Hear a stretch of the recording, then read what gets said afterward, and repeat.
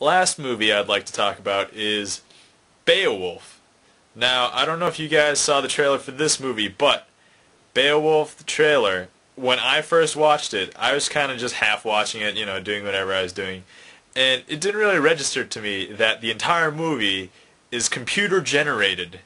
Now, the last actual movie that I think did this, that tried to make the humans really look almost realistic, as much as human. I think it was like probably Final Fantasy: The Spirits Within. Now that came out like a long time ago, like 5-6 years ago. And this one, I think, is the first one since that, is mainstream that's actually tried to recreate that. Now, recently I started up my classes again, and I'm in computer graphics, a class, about computer graphics basically.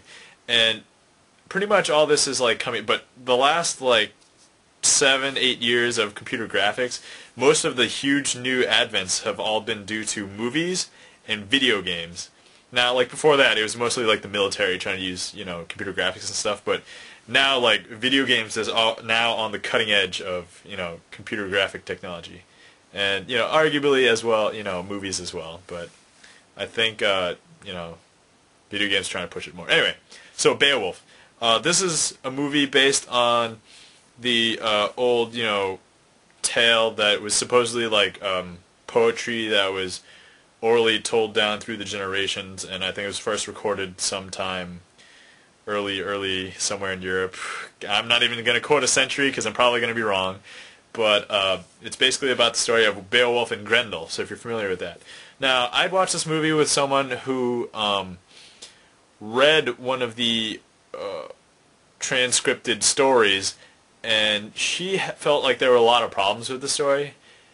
I myself had no problems with the story because basically how Beowulf is presented is like the main story, and this guy, he slays huge beasts, he has this reputation, and he saves nations and stuff by killing these huge beasts and all that. But what ends up happening is he falls into some trap, makes a deal with the devil, blah blah blah, and all that fun stuff.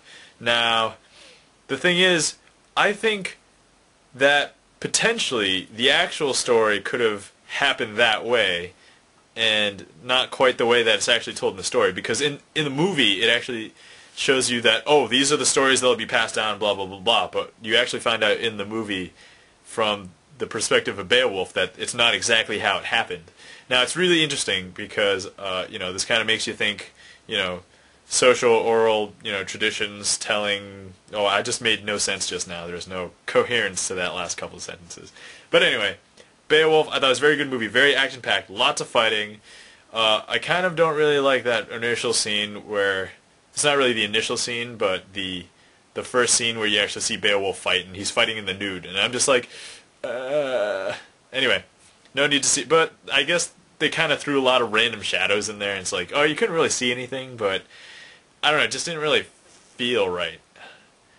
Anyway, beyond that, I watched this movie at the IMAX theater.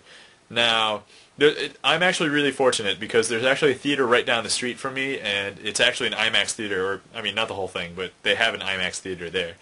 And this specific movie, since it was all done in CGI, I would imagine that it was really easy to transpose to 3D, because when you put on the 3D glasses, oh man, does everything look amazing, or what? Now, I don't even know what to comment on this, because they had a lot of strange panning shots, where I'm just like, wow, this shot wouldn't really work in a movie, but in the IMAX, I'm probably assuming it's the same scenes, but I think that they did very little changes for the IMAX version. I'm not exactly sure, but I'll get back on that at some point. But the graphics were all so amazing, like everything was popping on the screen, a huge battle, you just kind of felt like you were there, and I'm not sure if you guys have seen movies at the IMAX before, but the huge thing about the IMAX, obviously there's going to be comfy seats because, you're paying a little bit extra for your ticket, but the huge thing is their sound system.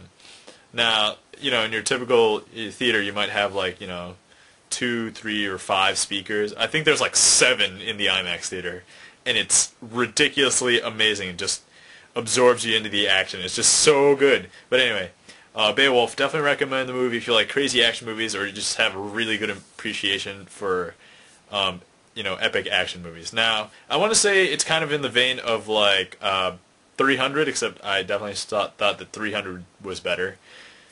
But I won't lie, I really liked the story. I thought it was pretty good, and that's pretty much that. The thing about the ending of the movie is, I won't lie, I have some misgivings on how, the very last scene. It kind of leaves things a little bit open, but it doesn't answer everything.